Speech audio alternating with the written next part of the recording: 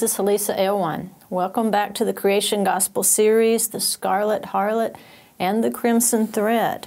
The Scarlet Harlot is workbook 4 in the series. And so if you're following along, in the last program, we were finishing up a section called Authority, the Shemesh, and the Shamash.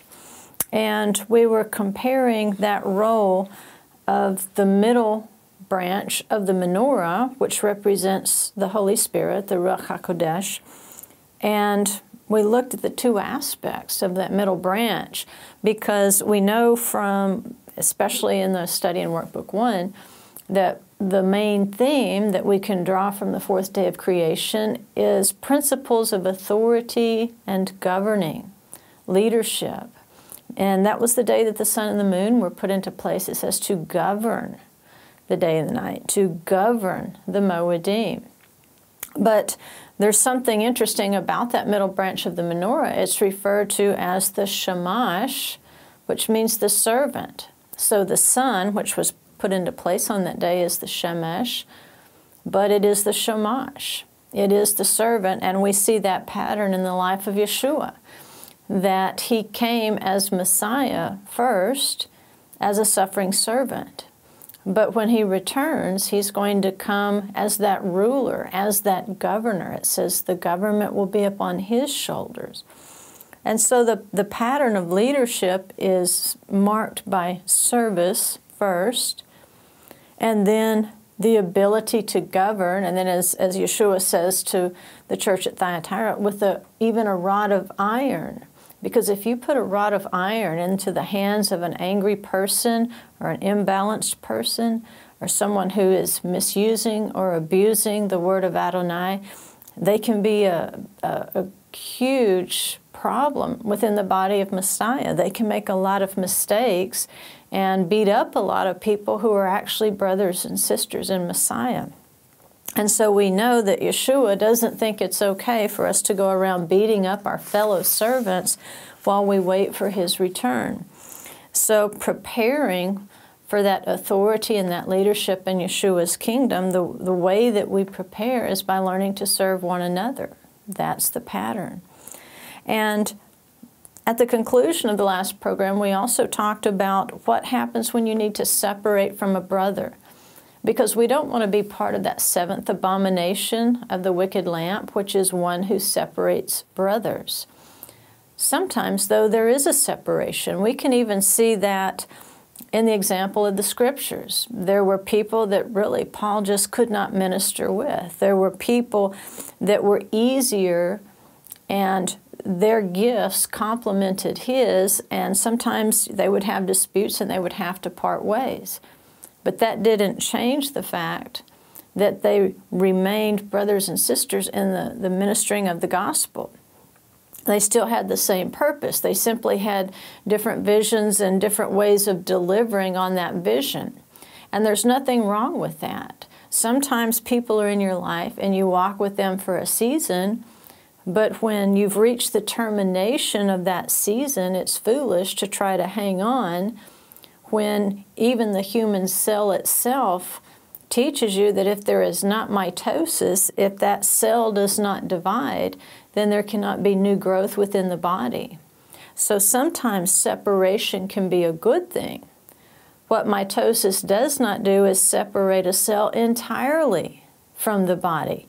It merely divides out in order to build. And sometimes within the body of Messiah, instead of discerning that this is a time of mitosis where, this person that I've been walking with might have a different vision, a different gift, the Ruach is leading him or her in a different direction, and this division is actually not a complete separation.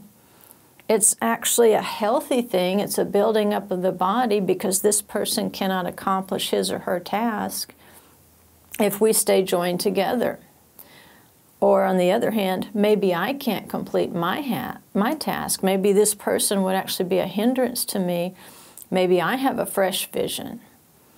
Or maybe I have an older vision that's not yet complete, but now this person has a new calling.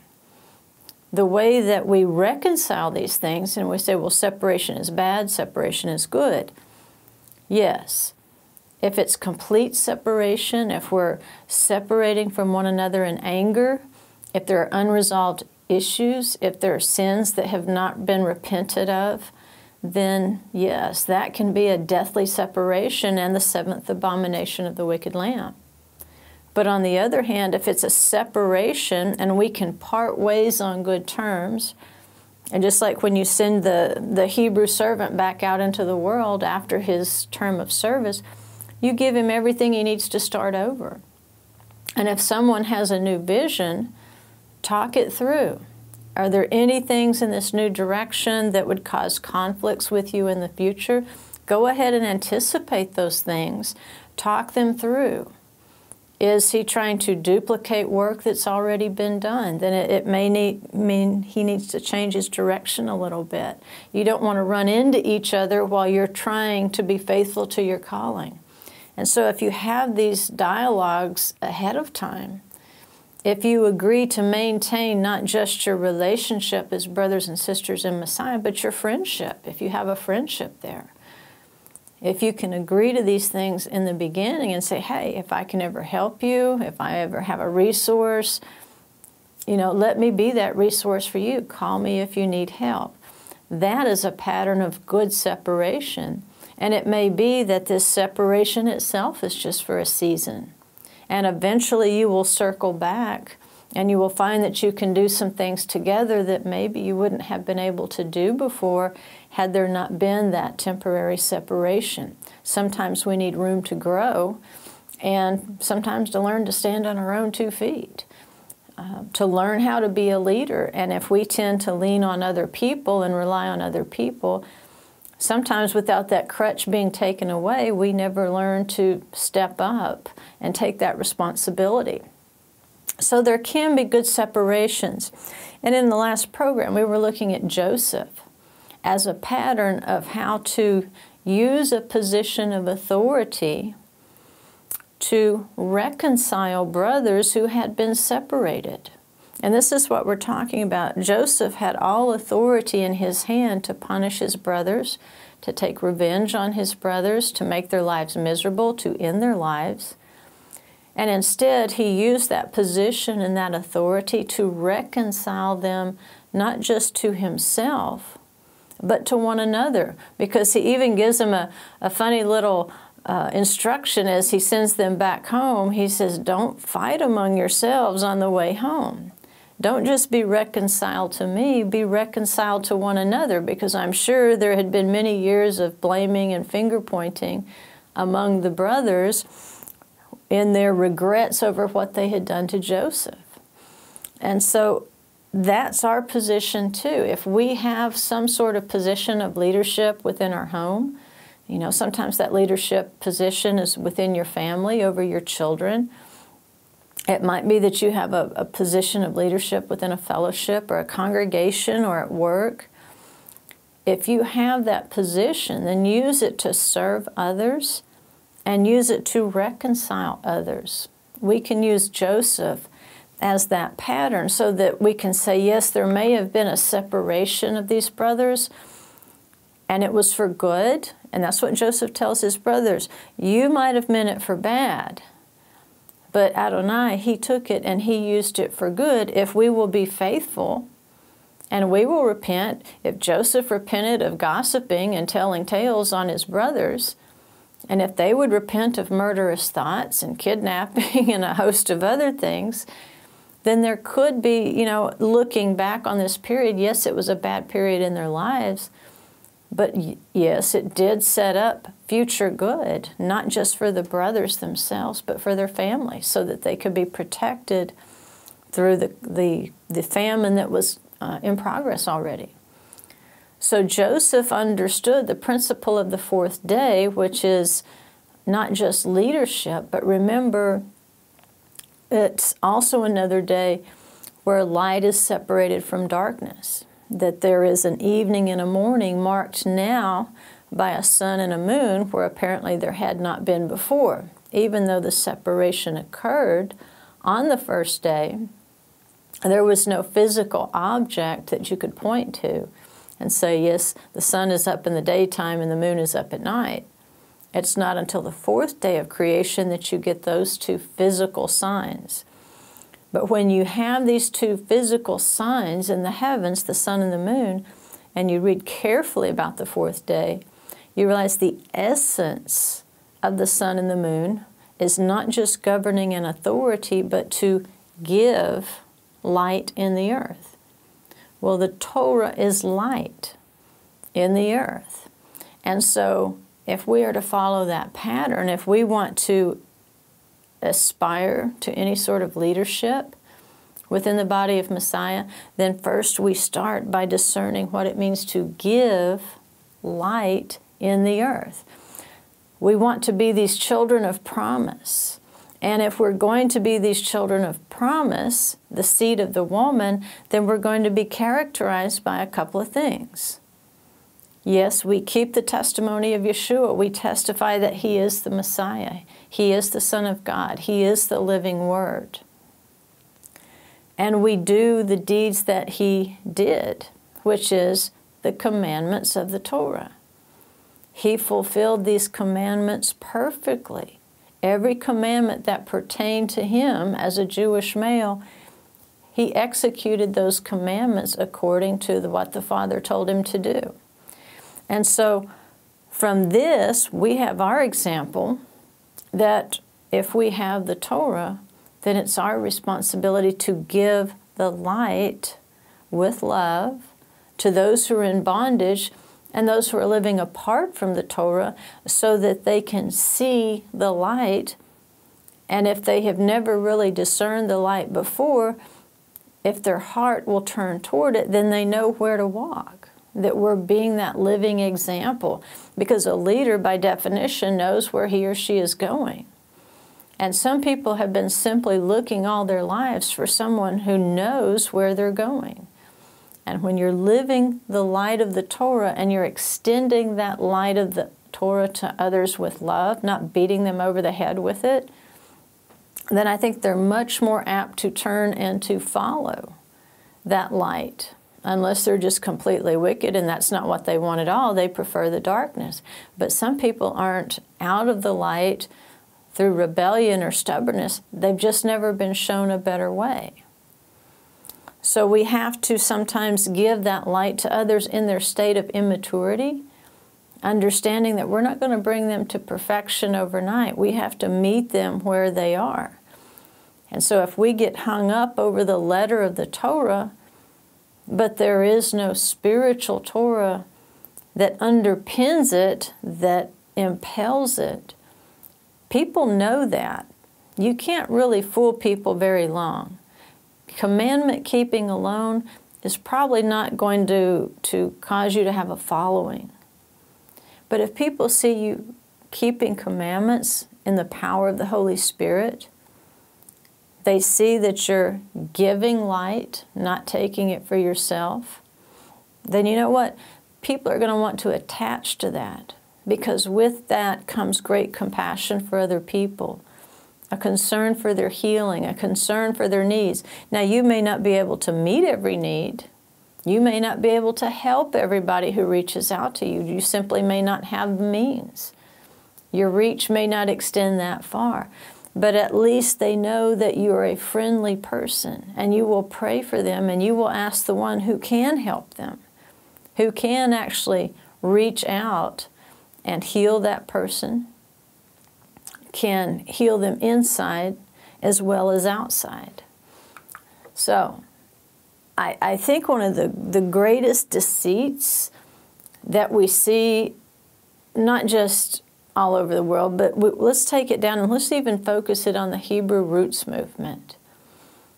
One of the greatest deceits that's out there is that our cunning, our intellect, what we know about the Torah is making us more pleasing to the Father. And think about that for just a moment. You say, well, that's not the case. But it does seem to be the case. The more you read what people are writing, the more you watch what they're doing, you realize that there is a remnant within every movement. Within every move of the Spirit, there's going to be a remnant who are there for the proper reasons, who are properly motivated. It's a circumcised heart. They're reaching out to their Messiah.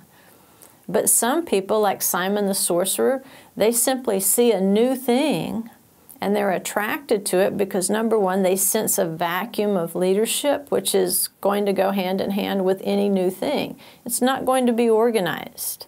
There's going to be a little bit of chaos. And when that wicked spirit senses some disorganization or some sort of vacuum of leadership, they will zoom in there to try to take over that authority.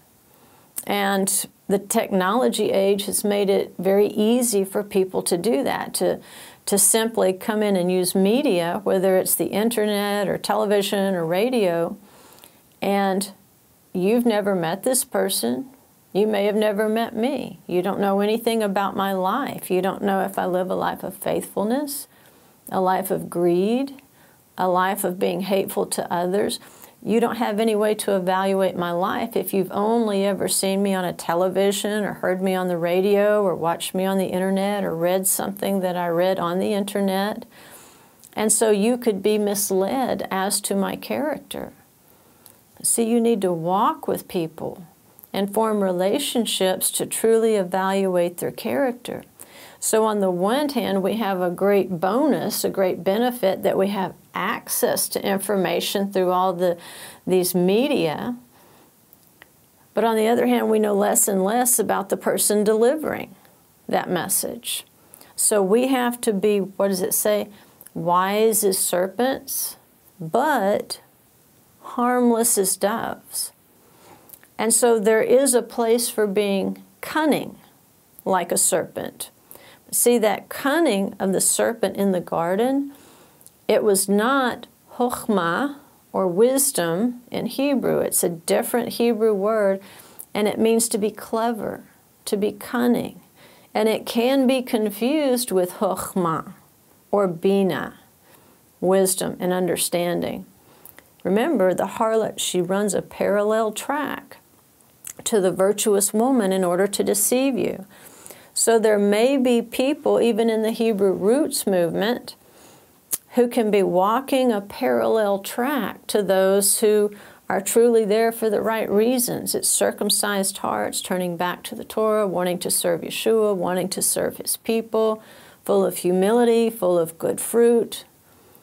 But these on this parallel track, if you evaluate them over time, what you're going to see is that they are substituting cunning, being clever with the word of Adonai, for actually giving the Torah as light. In other words, they have a great capacity to learn the information and maybe even to teach the information. But if you truly evaluate their lives, like Simon the sorcerer, what you realize is where their energy source is.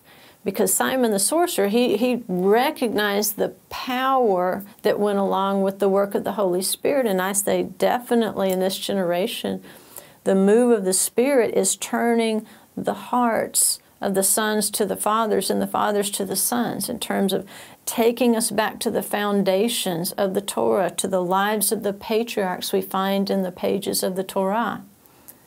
That love is there and it's energetic. It's the Holy Spirit moving, and many people are attracted to it because there's power within it.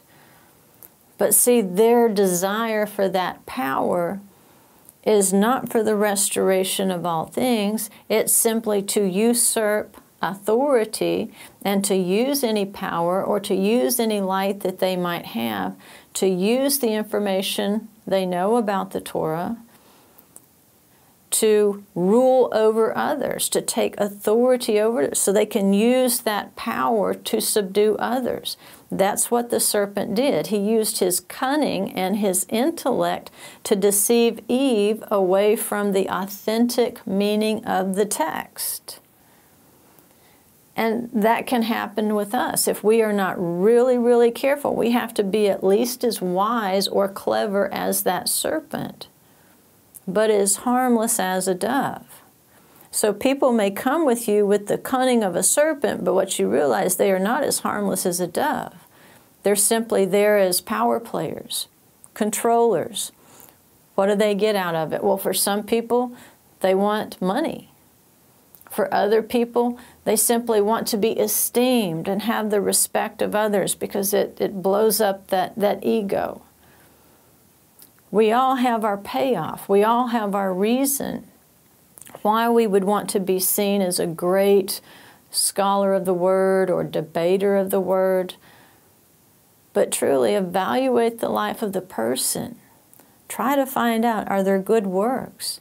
Is this person, spewing hatred? What's going on in the life of this person? Is this person giving light? Or is this person just creating a stir, whipping people up with emotion, or trying to wow them with new information in order to get more donations, or in order to get more respect or more esteem? That type of person will walk the parallel track. But remember, the beast, the nefesh is all about the emotion. The beast is all about extreme emotion. Does this person, after you listen to them for a little while, do you become very angry? Do you become critical? Or do you become fearful? Do you see conspiracies everywhere? Are people always out to get you? Can we find one more reason to hate the church or to hate the rabbis or the synagogues or the Pope? What are they actually teaching and why? Because, see, that feeds the beast. It feeds the nefesh. It generates those strong emotions. But the ruach produces a different fruit. And it says you'll know them by their fruits. What sort of people follow after them over time? Can you see a change in these people? Are they more compassionate? Are they more balanced in their view of Scripture? Are they maturing in Scripture? Are they more patient with others who don't understand as much? Are they more generous to others? You can evaluate that fruit. And we need to be careful to evaluate that fruit. We have to test the apostles to see if they're truly who they say they are. So just being cunning, knowing a lot of Hebrew, being a Hebrew expert or a Greek expert, knowing everything in the Talmud, or basically disallowing everything in the Talmud because you have so many more correct insights and you know all about these conspiracies, having calculated your own special calendar, knowing the Hebrew name of Adonai, the sacred name, or pronouncing it a certain way. Often what that is just the speech of a beast. That's all it is. Now, are we going to have to navigate through these issues and talk about these issues? You bet. We are going to have to navigate through them. Everybody has questions. But the beast is always going to push you to make a decision too early. One thing about the beast, the nefesh, your soul, your appetites, emotions, and desires, one characteristic of your nefesh is it's very impatient. And it's very noisy. It wants to drown out the voice of the Spirit, which is a very still, small voice. But the beast says, make a decision now. If you don't make this decision right now, you're going to go to hell. If you don't make this decision right now, something bad's going to happen. If you don't make this decision right now, you want the mark of the beast. Well, that is the mark of the beast, pushing people to make decisions before they have the maturity to make it, or the information to make it, or the chance to pray and seek the Word and seek the Father's voice while they try to arrive at a conclusion. But so many of these questions, the place they belong is up on a shelf until later, until you're able to navigate through them with some wisdom and not just your cleverness, not just your intellect. Because see, these wolves thrive on dishing out the Torah, but they are not doing it with chokhmah or bina, wisdom and understanding, which are two of the seven spirits, they're doing it like a snake, with cunning and cleverness. And they're endlessly trying to find errors and mistakes and so forth. Instead of studying the truth, they're always looking for the dark side of everything. Well, hey, why not look on the light side of everything? Because His Word is truth, but His Word is also a lamp to my feet. So we need to be even more cunning than all the beasts of the field. We need to be wise to those techniques and those methods. But the way we're going to become wise to that is not with the cunning of a serpent, but with the chokhmah, the bina, the etzah, the gvura, the da'at, the yirat Adonai, the seven spirits of Adonai. That is what is going to help us to discern, so that we can be clever and wise, but harmless like a dove, and do no harm to the body of Messiah, because there will be great accounting for those we have injured and wounded without cause, simply to feed the beast of our own desire, our own need to be respected and esteemed, or thought to be the one correct one in a crowd. We need to stand upright. See, the problem is the snake walks in, and apparently he's standing up like a man and talking like a man. So how do you think the serpent is going to come to you? Is he just going to slither up out of a rock? Or will this cunning person come to you walking like a man and talking like a man, but what's actually coming out of his mouth is the speech of a beast? And what he wants is for you to identify yourself with the beast, with that speech, with that clever twist of knowledge that he's offering you. And the bait embedded in that clever intellectual approach is there's going to be something that appeals to you. There has to be something to make you bite. And unfortunately, for a lot of us, that bait is the fact that we do, with all our hearts, want to please the Father. They know that, so now that becomes the bait. And they say, well, if you want to please the Father, if you want to be obedient to the Father, which is exactly what we want, then you need to do this way. Well, yeah, we probably need to do this, but it's not necessarily that way, because that way is very likely their way. And they will push you to make a quick decision before you have a chance to pray about it, seek counsel, because that story sounds great till someone with some real wisdom and understanding comes along and presents to you an alternative viewpoint that says, yeah, you could come to this conclusion if you stop reading the verse here. But let's look at all these other contexts of this problem, and they will give you a balanced approach to deciphering that text that is not the speech of a snake. Shalom, guys. This is Matthew Vanderels over at Hebraic Roots Network. Guys, we continue broadcasting these teachings of Yeshua, of Torah, to all nations by support by viewers like you.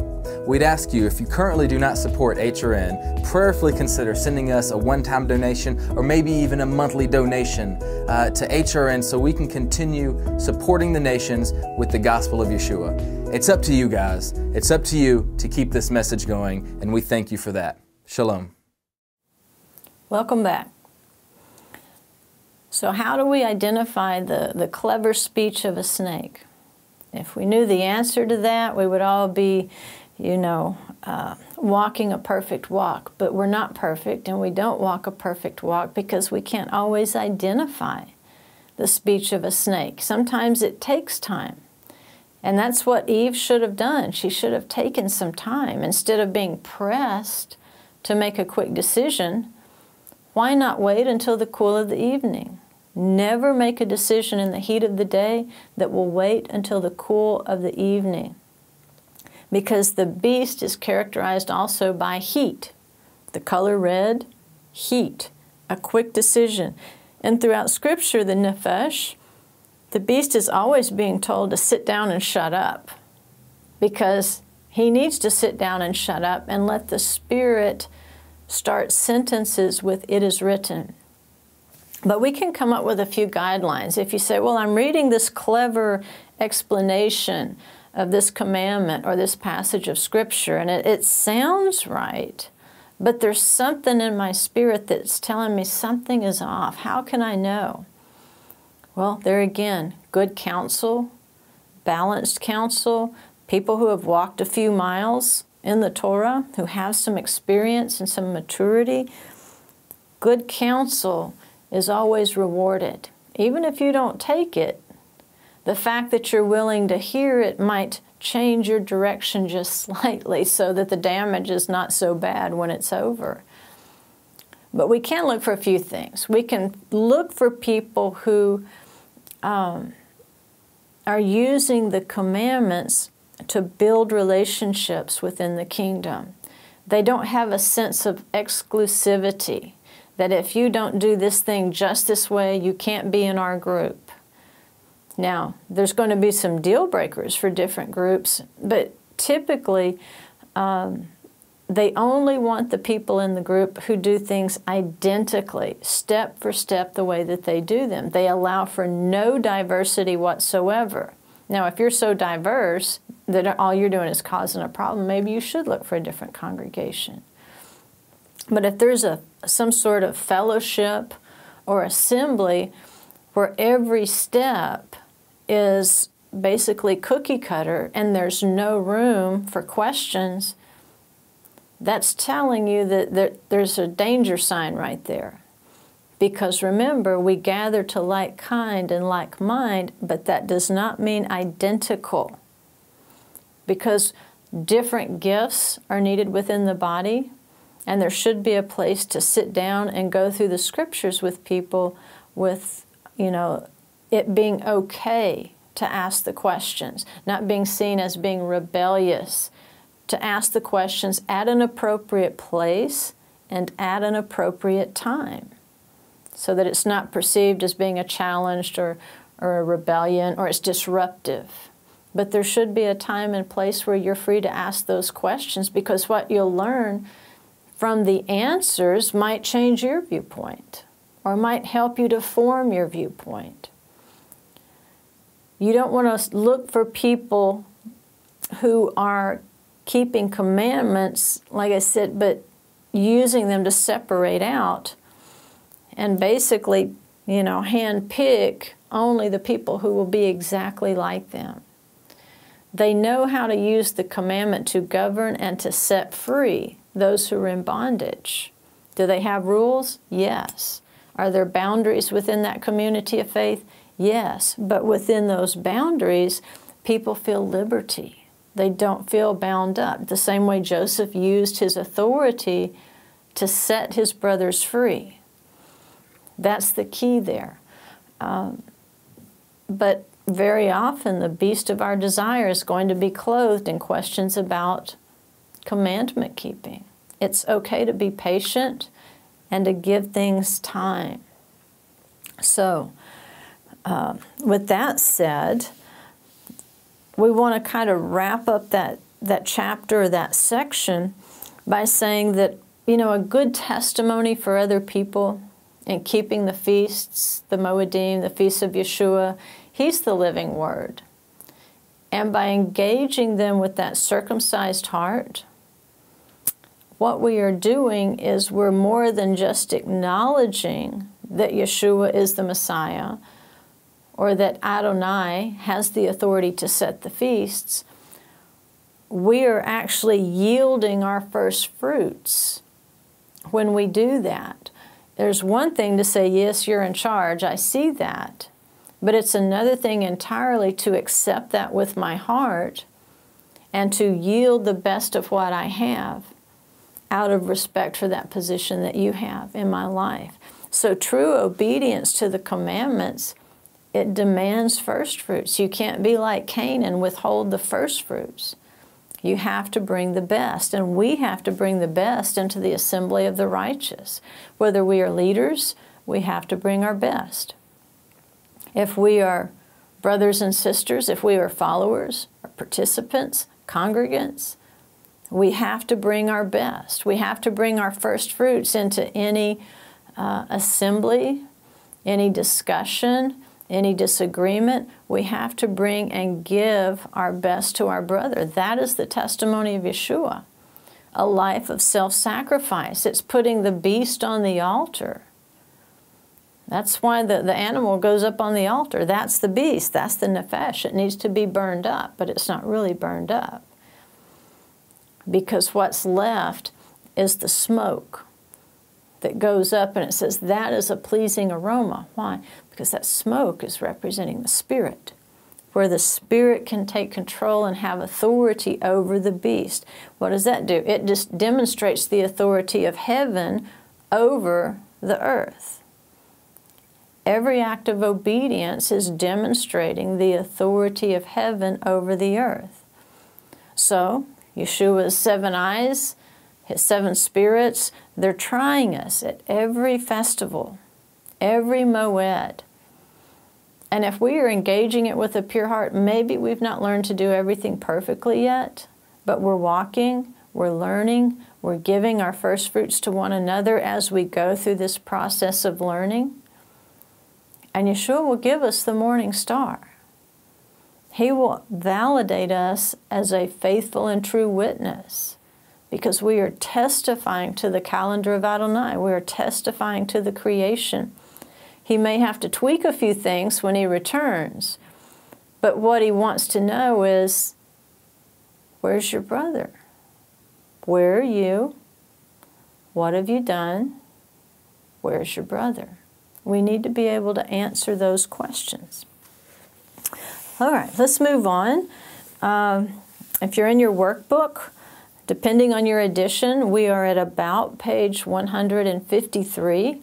And if that doesn't look right to you, then the section title is Someone's in the Kitchen with Dinah. Someone's in the kitchen with Dinah. And what we're going to do, we're going to examine a very small part of the Torah in Bereshit, Genesis. And we're going to look at what happened to Dinah, the wife of the sons, or not the wife, the sister of the sons of Israel. Because the sister, if you'll remember in earlier lessons, say to my sister. The sister role is very important. And so Dinah, as the sister of the brothers, is going to give us some prophetic things. And we're actually going to be able to see that with Dinah, there's a replay of what happens to her in the book of Acts.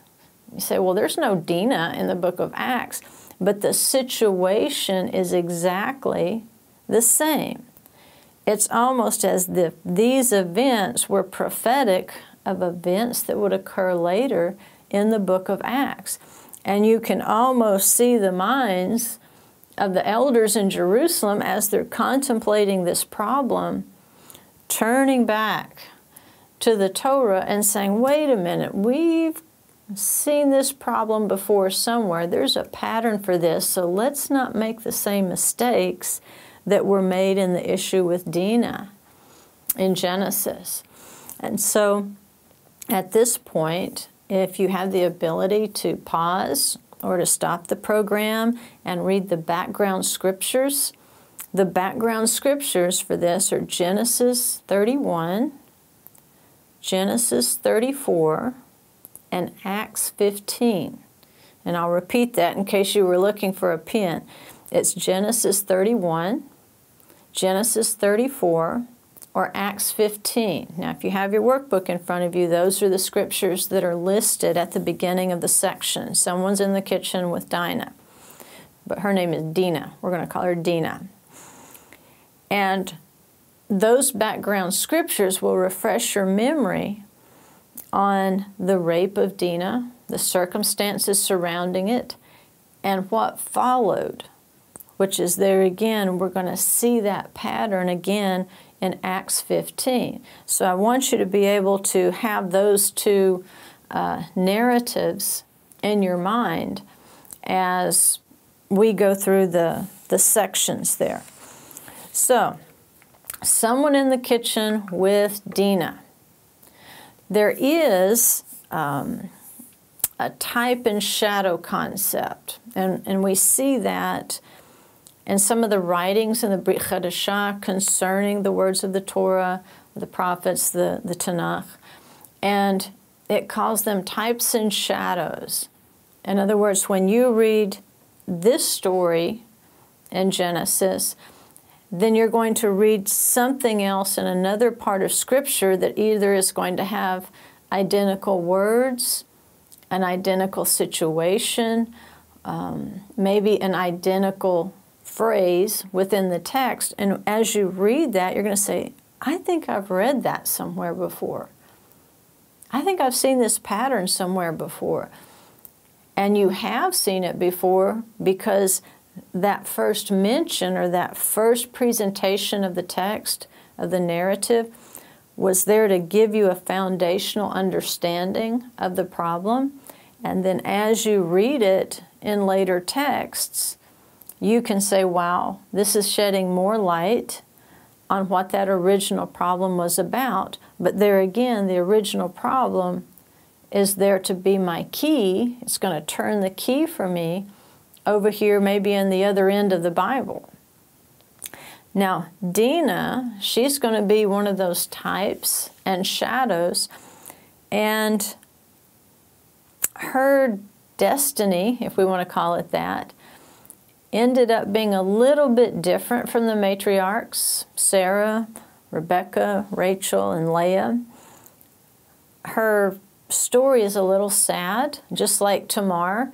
Not Tamar, the one who was married to Judah's sons, but the Tamar that was David's daughter. And even in those two stories, there's some parallel structures and some chiastic sorts of things going on. But we want to look first at Dinah herself. And some things I would like for you to think about that you read in those chapters 31 and 34 of Genesis and in Acts chapter 15. Think about maybe Dinah being the only daughter of Israel. And see, when we say the daughter of Israel, it kind of opens up. It takes us beyond this story, and it maybe puts us into a bigger story about the daughter of Israel. And what is her relationship? Who are her full brothers? Because you know you have half-brothers in Scripture sometimes. If there are multiple wives or concubines, as in the case of Jacob.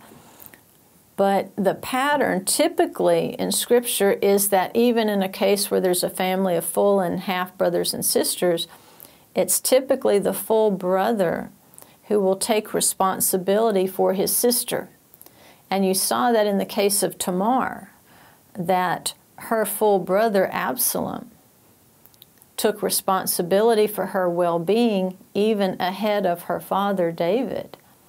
And you're going to see this pattern in the life of Dinah, that her full brothers, Shimon and Levi, are going to take responsibility for her well-being, or at least that's what they say. That was the pretext for what they did, even over their father Jacob acting on the situation. And you can compare, if you want to compare the other Tamar, David's daughter, to compare the outcome of the two rapes and maybe some of the events that preceded them, you'll find that in 2 Samuel 13. 2 Samuel 13. You can compare the two accounts, especially verse 11 of 2 Samuel 13. There's something significant there. You might want to look up the root of Dinah's name in Scripture, and when you do, what you're going to find derivatives that basically mean judgment or justice. I want you to think about, as you read through those accounts, the relationship between Shechem and Dinah. What kind of relationship was that? I mean, yes, it says she was raped, but how did the relationship continue to progress? Did it continue to be a violent relationship, or was it something else? Does that change the perspective of the brothers at all when they look at what happened? Would you think, as you read how the king of Shechem, Shechem's father, as he explains the terms of the deal to the Shechemites, do you see any twists of phrase in how he explains the situation to them that makes you think this is more of an economic transaction than a Romeo and Juliet story? And think about the sincerity test that Shimon and Levi demanded. They have some demands. We'll call it the sincerity test. What do you think of that test? What do you think the motivation really was? Can you tell the motivation by the outcome? And does that motivation, you think, shed any light on what you read in Acts chapter 15 and possibly what the motivation of certain people was? Think about the day that Shimon and Levi execute judgment on Shechem. What is significant about that day or that number?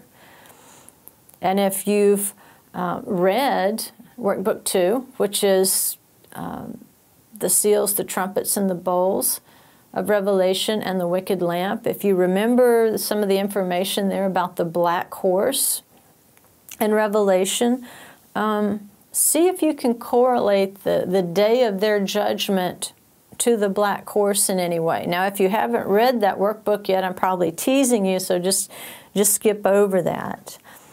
But these are things I would like for you to kind of be mulling over as we go through the lesson here and talk about Dinah as a type and a shadow and what she might have in common with this pattern that we've been following of the matriarchs. And that pattern is no matter where they go, whether they go to Egypt, whether they go to the land of Lavan, even in Beersheba, which is technically within the land itself, but it turns out to be a land of captivity for Rebekah.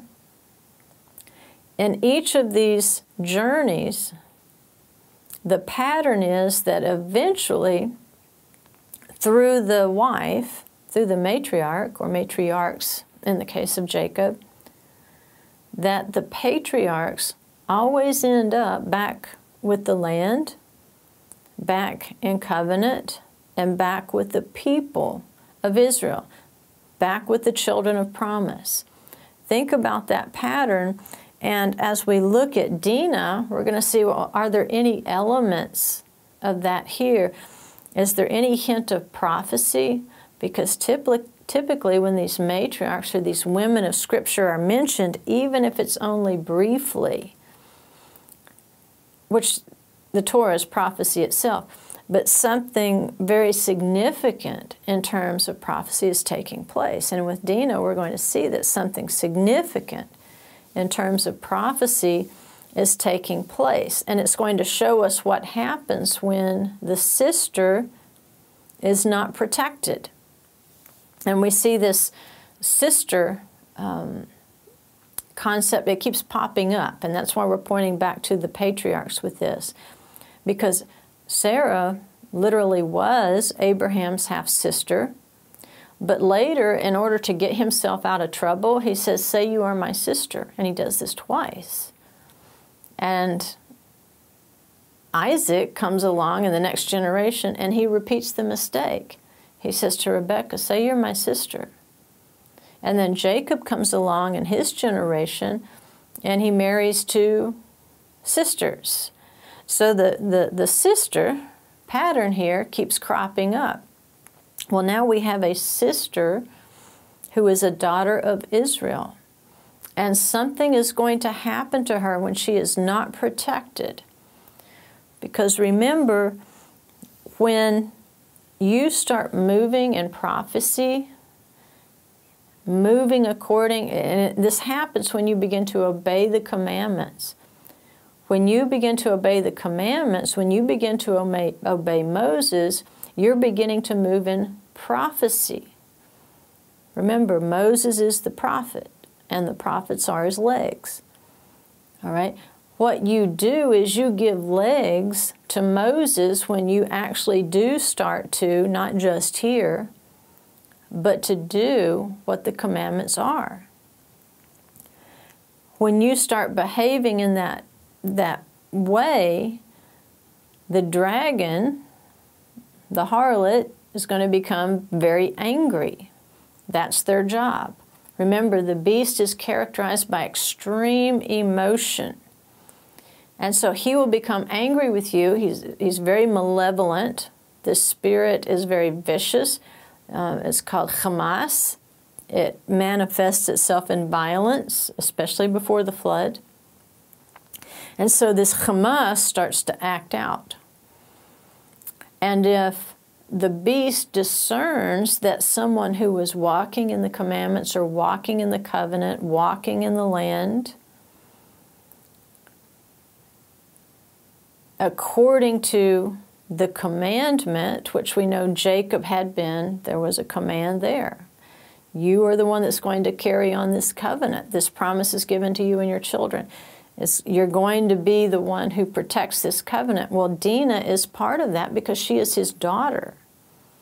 Therefore, the predator, the beast, is going to look for any weakness to try to take a daughter of Israel and render her unfit to carry on the covenant according to the promise. So what we see is the sister has to be protected. We're looking at the sister as a parable so that we can understand the reality. Dinah was not adequately protected from the beast, the way that Abraham did not adequately protect Sarah from Pharaoh. He allowed Sarah to be taken into Pharaoh's harem and just said, say you're my sister to keep me out of trouble. And so he even allowed a question mark to be placed next to her integrity. And even though she's vindicated by Pharaoh, he allowed the question mark to be put there. He created the conditions by not protecting her. Same thing with Isaac. He did not protect Rebekah. And she's taken into the harem of Avimelech. That lack of protection, even though on the other side they come out with much wealth, failing to protect her was a lesson. It was a test.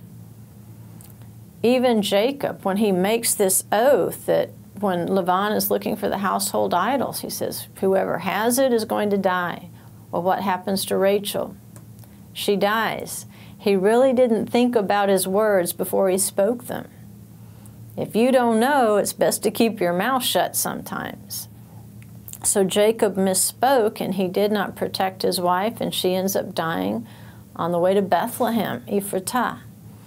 So with Dinah, what the brothers should have understood and what Jacob should have understood is she needs to be protected as a daughter of Israel and a sister of these brothers, these 12 brothers. The adversary, the beast, is going to see her as prey. He's going to want to take her down and destroy her ability to sow seed. And that's pretty much what happens. It's not a good story from Dinah's perspective or Shechem's, or I guess probably not from a Shechemite's perspective either. But they have some ownership in what happened to them. But this particular bit of the Torah, you can see later, becomes the guideline for some questions in Acts 15. When you have Jewish brothers, and they're beginning to form relationships with the Gentiles. The Gentiles have heard the gospel of Yeshua, and they are turning and starting to move back and to identify with the land, with a covenant, and with the people of Israel. And what these brothers understand from the precedent in the Torah is that the sister needs to be protected. These returning Gentiles are under suspicion because we have patterns where if you allow the Gentiles to come in and form relationships, all of a sudden there's assimilation, there's idolatry, there's every evil work, there's lack of respect for the commandments. In effect, they destroy the sister. Because the sister, we found out later in Proverbs, is a parable of the Holy Spirit. And so the last thing you want to do, as these Gentiles, like the Shechemites, who wanted to come into the covenant and make a family covenant, the last thing you want them to do is to destroy the sister, to destroy the spirit of the Torah. But on the other hand, among those who are rejecting the Gentiles or creating a very harsh condition for them to join that family, what we can look and see is possibly their motivation was very much like Shimon and Levi's. And they're demanding the exact same thing. They're demanding the circumcision of the Gentiles. They say, we'll see if they're serious or not. When what we know from the precedent is they really don't care if the Gentiles are serious or not. That's irrelevant. What they're seeing here is an opportunity, an excuse to get their revenge and to get stuff, which is what Shimon and Levi ended up with. They plundered the Shechemites after they killed them. So we've got Gentiles who are returning to the covenant, but we have some here who are making it difficult for them. In order to discern a proper course of action, the elders at the Jerusalem Council, they're going to have to go back to the Scriptures, look at them, look at it in a balanced way, and say, how was the outcome not good back here? Here's our problem. How can we ensure that our outcome is good? Of course, sometimes no matter how hard you try, the outcome is not going to be good. There's that risk, but we still have to apply the Torah.